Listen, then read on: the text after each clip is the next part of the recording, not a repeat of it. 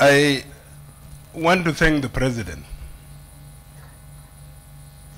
for initiating this process.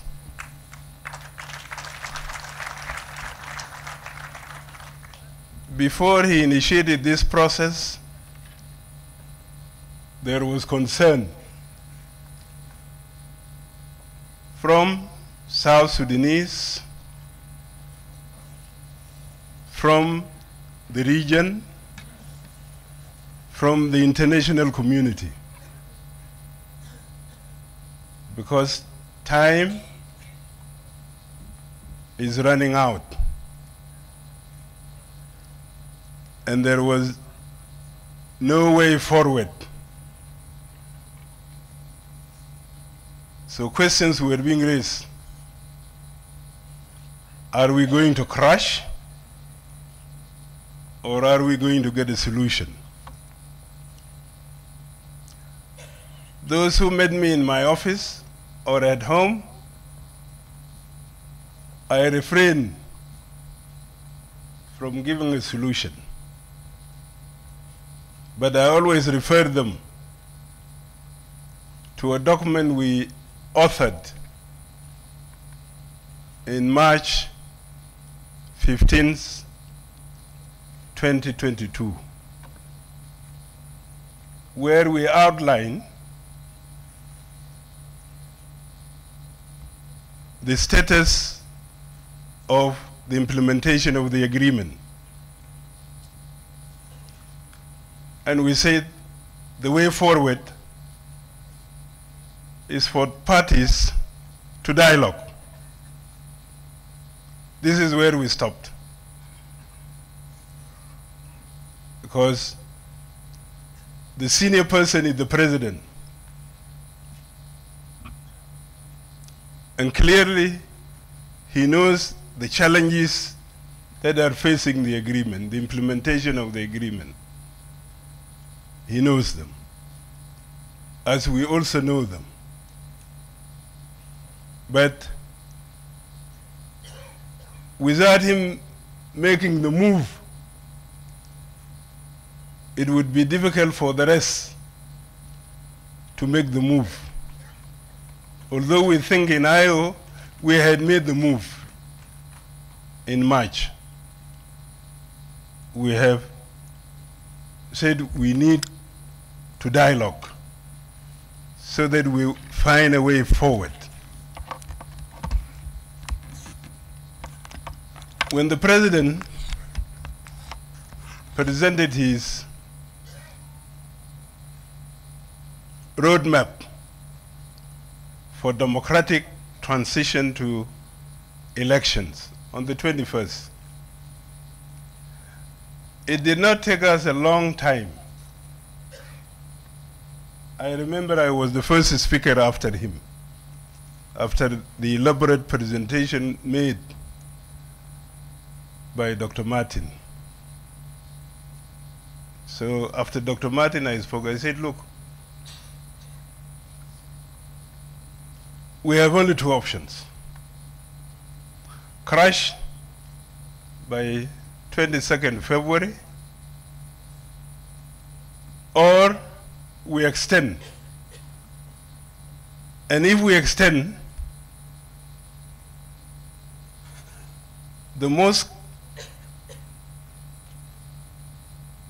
the issue of the Constitution is the one that is consuming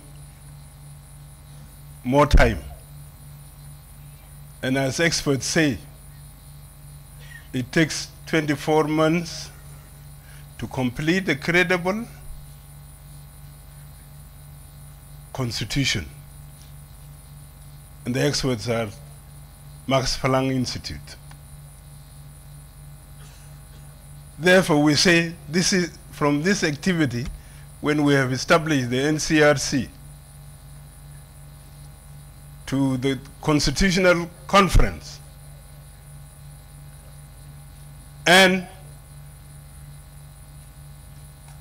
the end of the transition. You have this activity of the Constitution, you have the activity of transforming the parliament into a constituent assembly, and the activity of elections. The rest of the activities fall within, including the security arrangements. That's why we came up with 24 months. Actually, the meeting finished, because we are all cognizant that in the next 4 months, you cannot implement what is in this agreement. I thought they were going to talk about the percentages. 27.3% of the provisions are implemented. 31.3% of the agreement are work in progress. 41.4% is pending, not touched. So it means you have 72.7% of the agreement not implemented. You have no choice. You have to extend. Our concern was, if we extend, how do we sell it to South Sudanese? Because some people think extension is just for sake of being in power. But what choice do you have if you don't extend? If you don't extend, you go to square one. And we all know what the square one is. If you extend, then you will be accused that you want to stay in power. It's good that we are 5 parties in the agreement. If it was one party, then that one party would be accused for manipulating the situation in order to stay in power. So, but I want to say, the extension is genuinely for this peace agreement to be implemented. Nothing else. Because the people of South Sudan have a right to elect their leaders. After independence, we called for a transition. Before the independence, or while we were discussing the transition, others were saying we should go for elections. But we saw it was premature to go for elections. The national institutions were not established.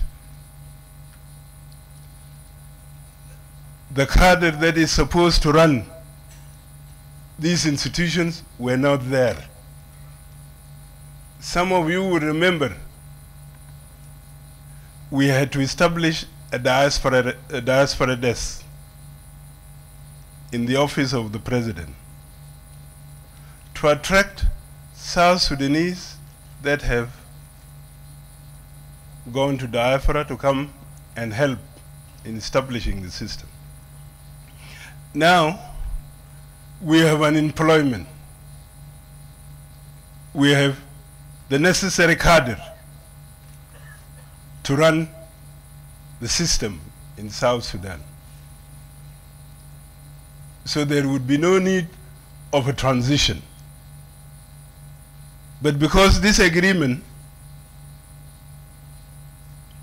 the title is, I didn't pick the title, don't accuse me, but it tells you, revitalize agreement on the Republic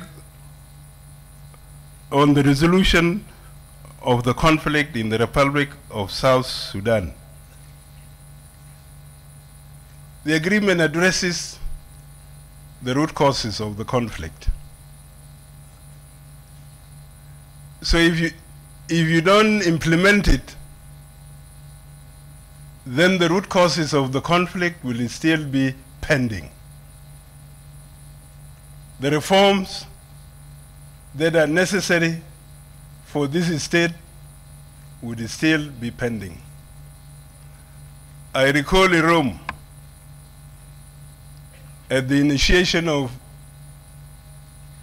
the peace talks in Rome, I had a discussion with Thomas Shirillo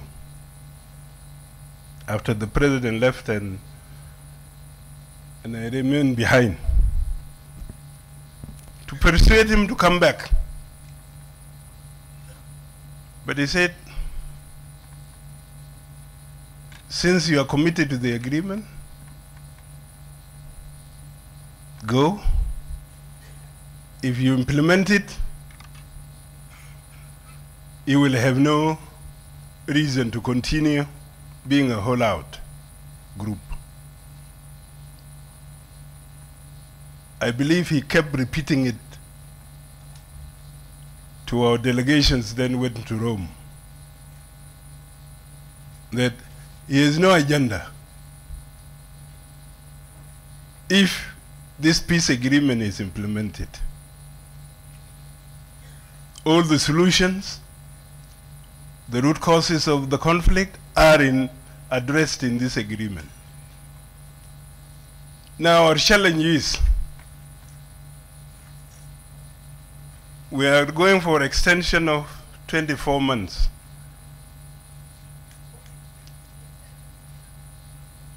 Will we implement it?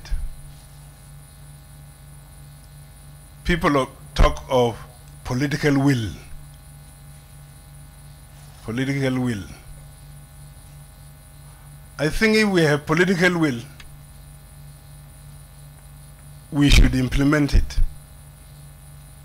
If we didn't have the political will when we started implementation of this agreement, now circumstances have forced us to generate that political will.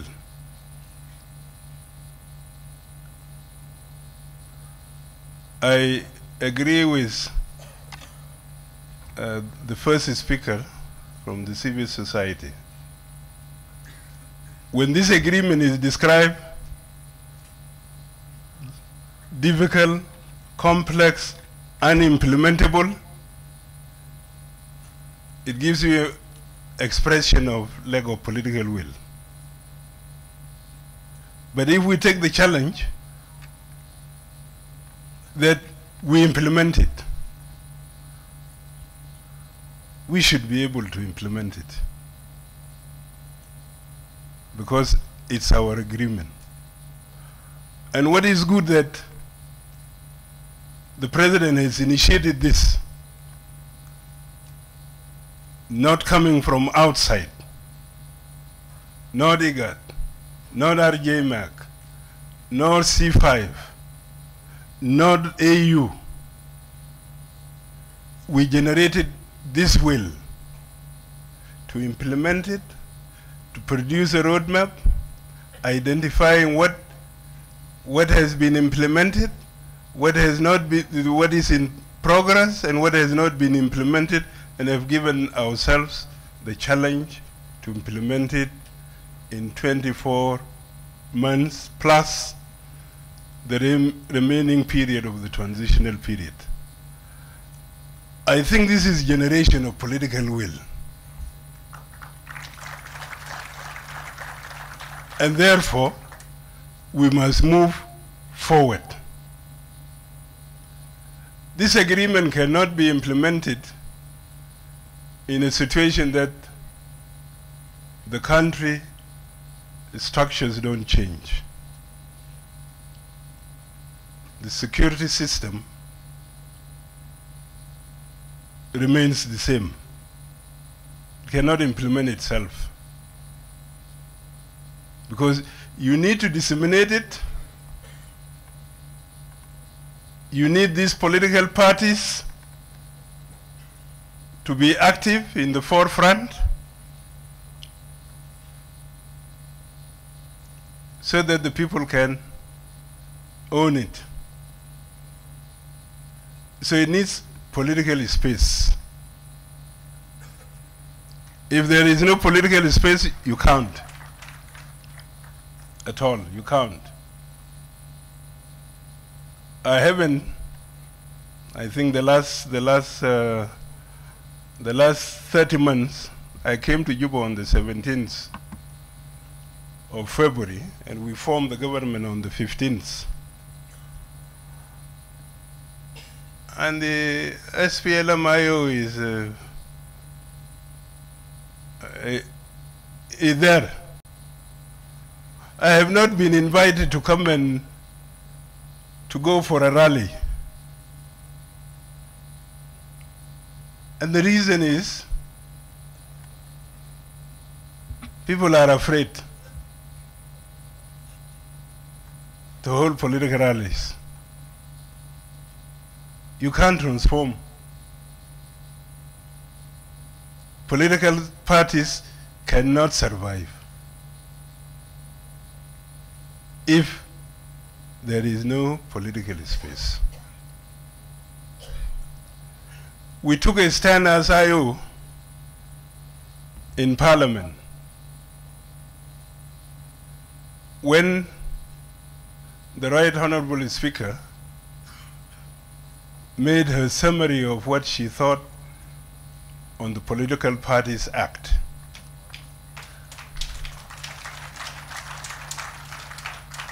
The IO MPs objected. And by the way, I have met them 4 times since they declared a boycott. I would call them, I share their caucus to evaluate whether there is a reason for them to go back to Parliament. But they maintain, no, they will not go back. Because if they went back with what happened in the TNLA, I should kiss this agreement goodbye.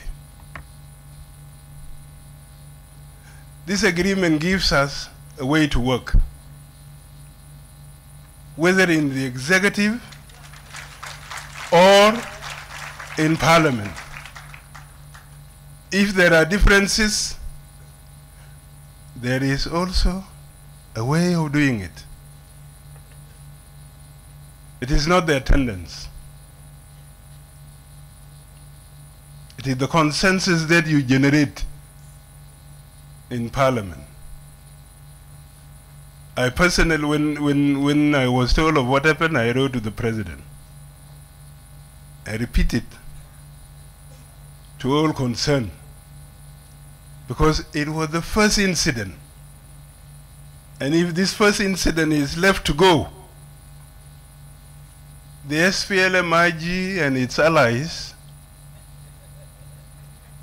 has a mechanical majority. It will pass anything they want to do. But then they would forget that there is an article which is 1.14.8 that tells you in Parliament, in doing your business, you must support the agreement. You must enact legislations that support the agreement and reforms in it. People read it, they forget this is a guideline. Now, if we start now, differences from the Political Parties Act and we don't resolve them. And Parliament continues to work as if nothing has happened. What are we saying? What is the message? Yesterday I followed the budget being tabled. Shankson described SPLAIO as a giant. Okay, if the other giant is absent, what are you saying in that budget?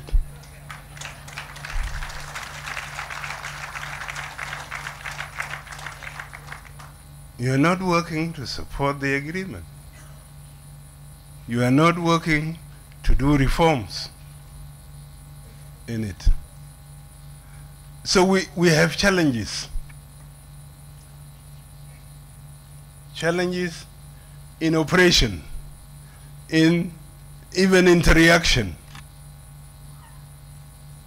Yakana described it as deficit of trust and confidence. Before the war, I had many friends in this room. But if somebody wants to come to my house now, he'll have to come by night.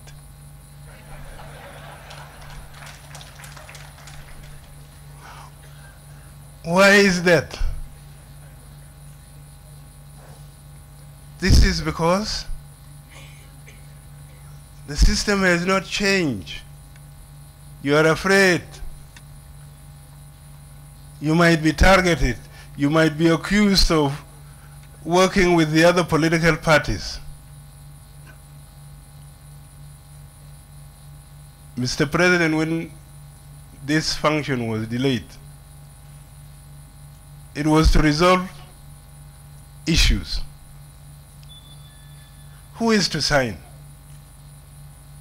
Who is to sign? SWA?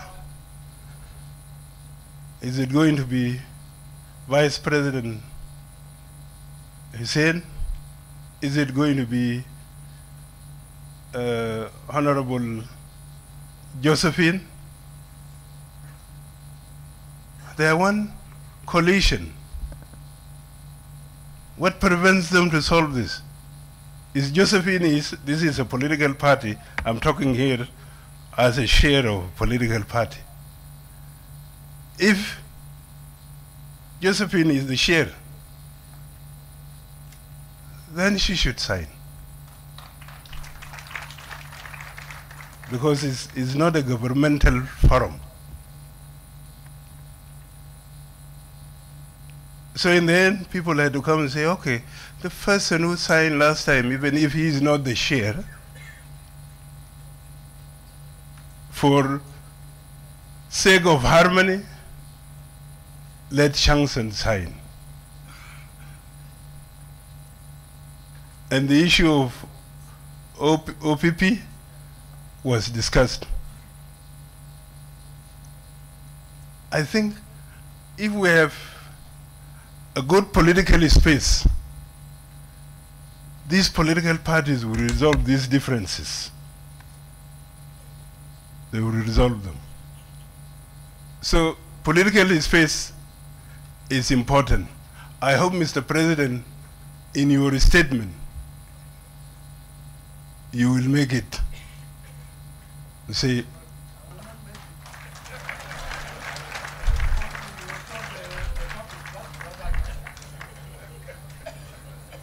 yeah, I continue saying it. Mr. President, in your statement, it would be good to guide the nation on political space so that these security organs are not targeted by political parties. Because we would want to see our national security loved by all. We would like to see our police to be the protector of all. We would like to see our army, if one is in a bus, then a civilian will say, this man dies for me. Sit, take my seat. We'd like to see that. We'd like to see these organs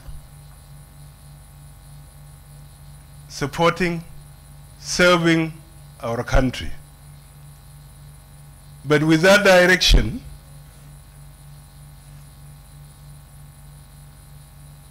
things will continue. Obviously, Parliament has passed the security bills, or one security bill, SPDF bill or act now. The rest are still pending.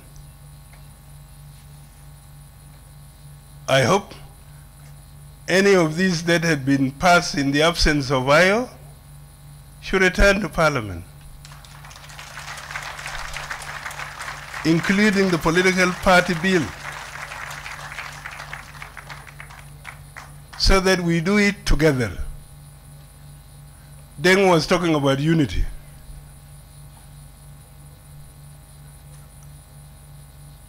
I agree with him, unity of purpose is important. Because so that others, like Shansen, are not deterred by the unity of SPLM. Because that would mean a one monolithic political party in it. But I want you to know one thing. The Kenyan example would not work with us. Many of the SPLM are ideologues.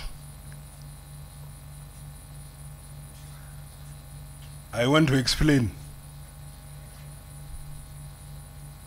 Many of the SPLM, whether it is IG, IO, they are ideologue. They have a perception, a vision of what this country should be.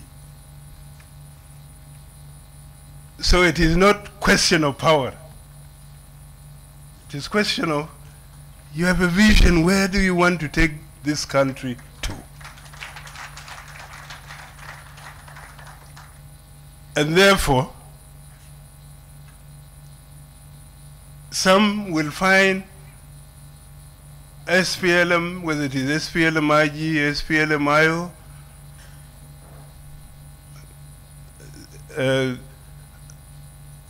an animal which says, okay, this is the vision. We must do it this way. But if we want to do what the Kenyans do, is good for their system. But for us,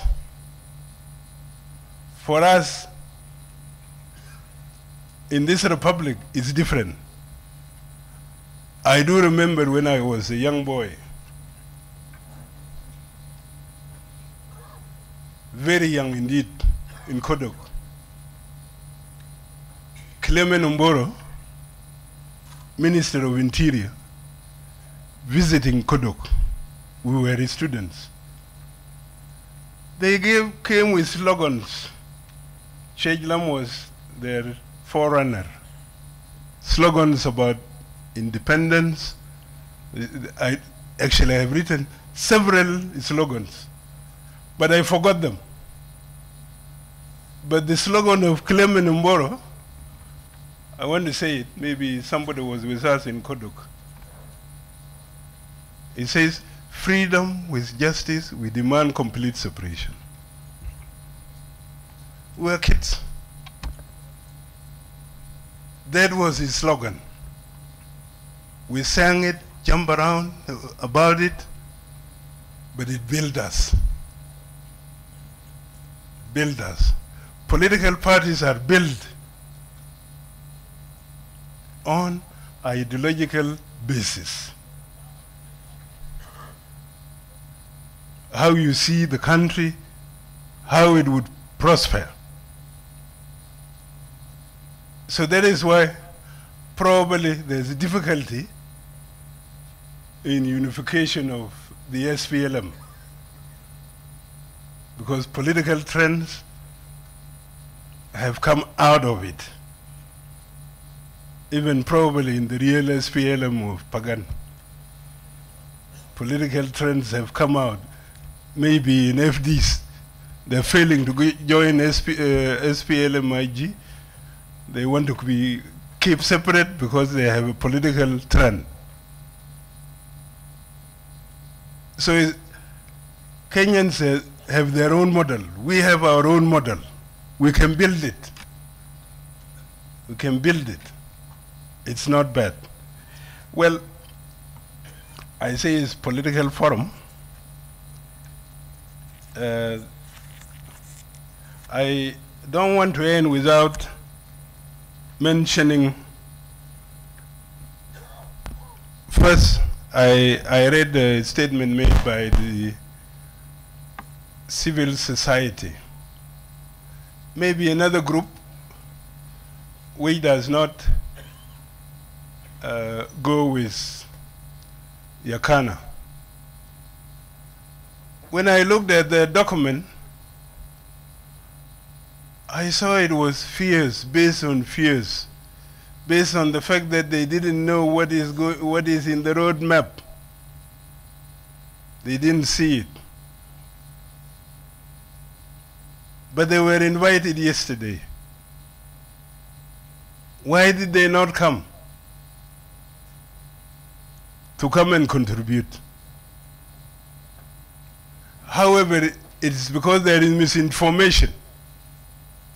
Because even some people came to me who are responsible. They said, are you going to reduce the number of the vice presidents?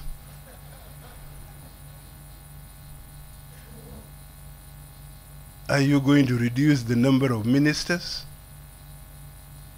But I say no. What we are doing is an extension. We're not reviewing the agreement. We're only extending it. We're giving it timelines in the metrics. If we have extended 24 months, we give new timelines for the metrics. So that no vice president, no provision is going to be touched. I believe when Dr. Martin read the document, no provision has been touched except pushing the time for 24 months. So the document I read from the civil society, that group, they didn't wait. I think now when this document is public, their fears will be assured. But they may say, but this 24 months, but do you have a choice? Do you want to go to square one? No. In it. I want to end by also, I saw a letter written by our very good friends who supported us in this struggle, in this independence, Troika, expressing concerns. I think it was drafted or written from the fact that you have not seen the document. They should be encouraging issues. The issues they raised are issues that would encourage us go forward. I didn't see them issue a principle to boycott this occasion at all. And after all, we have been discussing with them. We have been clear that it is extension of the period, because even if we took it from the perspective of graduating forces, the food for the graduating of the forces may arrive today, and in Upper Nile maybe in a week's time. And when you graduate them, deployment also takes time. Okay, the biggest group of the forces is not yet there, because building confidence was not an easy thing. But they have done good, despite what has been happening. They maintain the peace. So we'll have, in phase 2, the biggest group. Maybe we'll have to expand the number of training centers so that we do it by February 22nd, 2023, all forces would have been trained, graduated, deployed. These are concerns we have. And our good friends from Troika talked about them in their document. But they're real concerns. So I take them as encouragement. And we know the US has withdrawn their support on CTSAM and on RJMAC. All we can do is to appeal to the US again. Resume the support. If the US is paying $1 billion on humanitarian, it shouldn't go for nothing. This country should be secured, and the country should move to democratic elections in a secured situation. If we went to elections now, you have multi political parties, multi forces. Who will respect the elections? They will not. It will be chaos. But I want to end by saying, let's continue working together, the international community. We appeal to you again. Continue support to us, to the region. We appreciate the work they have done. They made us reach this point. At times when there are difficulties, they would come and give us counsel, and we move forward. Okay, this time, they only came to us as, okay, you are extending, yes. And they had the same concerns like we had. Will the people accept the extension? Will the international community continue support with the extension? But I think now that the roadmap for democratic transition, peaceful and democratic transition, is exposed to all of us, we should say we support it. By this, I want to end my statement. Thank you very much.